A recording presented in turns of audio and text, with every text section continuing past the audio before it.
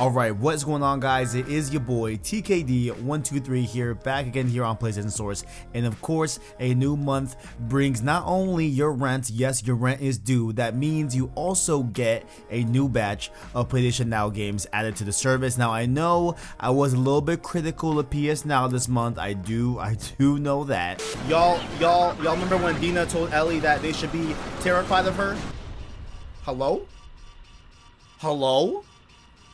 Is this game okay? How does the game, we're streaming this game on the server. How does that happen, Sway? Let's still go over the brand new games that'll be coming to the service in March 2021 to PS Now. Starting off here with a game here that is tied to a movie, but I did actually hear that it was pretty good overall. That is, of course, World War Z. As humanity stands on the brink of extinction, a hardened few band together to defeat the undead masses threatening our way of life. Take on huge zombie swarms in story-driven campaigns set in the same world as the hit film, playable in online co-op for up to 4 players. You can also choose to fight other players for survival in a range of intense player versus zombies game modes. So honestly, this game came out and I wasn't really looking too much for it, but I do know that a lot of people actually really do like the game's co-op and the game's multiplayer. Apparently that plays really well and everything. But I do recall that this game, I believe the developers behind this game did pitch a multiplayer experience for Days Gone,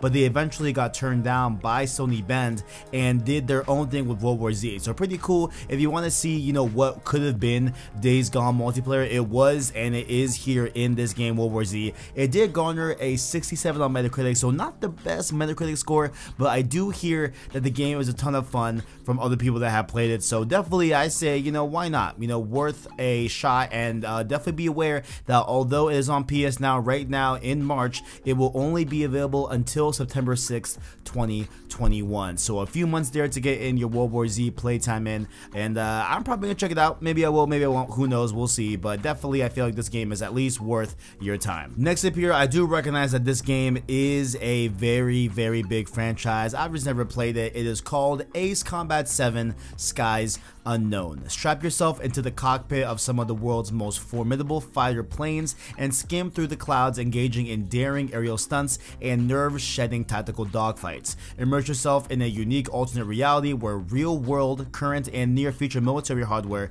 meet. Choose from an array of authentic, modern, and futuristic aircraft and load them up with an arsenal of cutting-edge superweapons as unfolding events drive you into ever more dangerous aerial face-offs. Ace Combat 7 also includes exclusive PSVR compatible missions to create a new level of death-defying immersion. So yes, this does include PSVR mode, so if you have PSVR, definitely go check it out. And ultimately, honestly, I think that this game just came out and not a ton of buzz was around it, but I do feel that those that are very much into aerial combat games and those into dogfighting games definitely found this game to be up their alley and definitely worth their while, because the Metacritic is at an 80 right now, so definitely ended up being a good game overall, all things considered. And I definitely feel like if you have a PSVR, why not check out those missions? Why not check them out? I'm sure they're good, and you can check it out for yourself here in March of 2021, but you do have a limited time as this game will only be available until May 31st, so definitely a shorter amount of time there.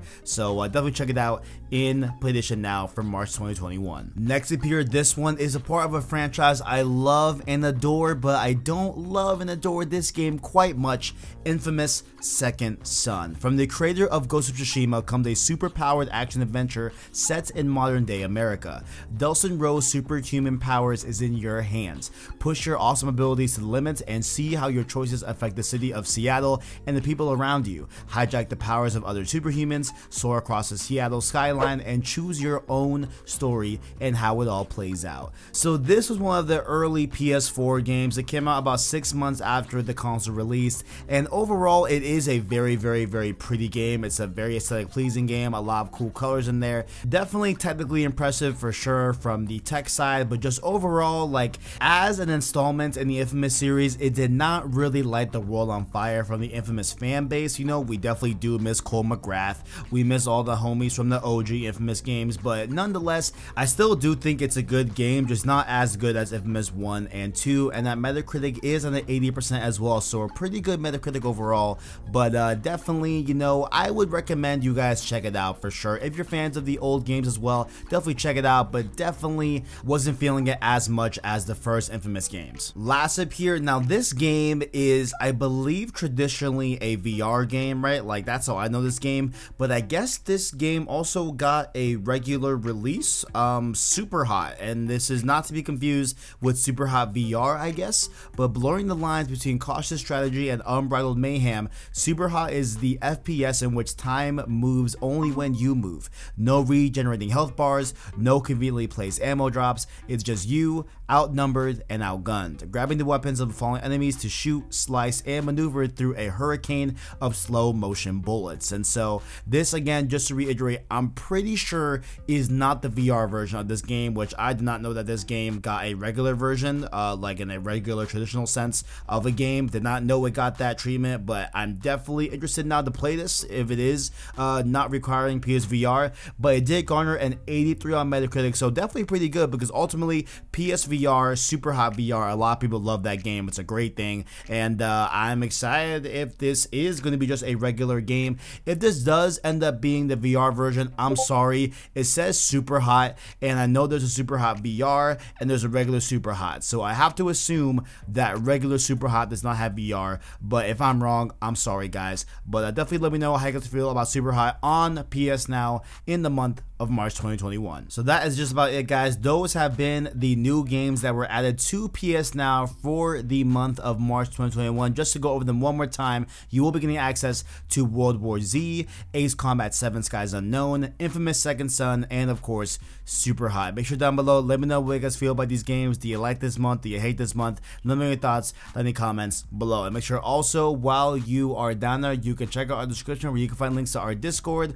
our Twitter, and our Anchor link. That way you can listen to our long form content and podcasts. Remember those, of course, being the Road 2 series and Saves Lot podcast as well. A lot of people enjoyed it, as well as hit subscribe to PlayStation Source to keep up with the latest and greatest in PlayStation. Thank you all for watching, and as always, greatness awaits.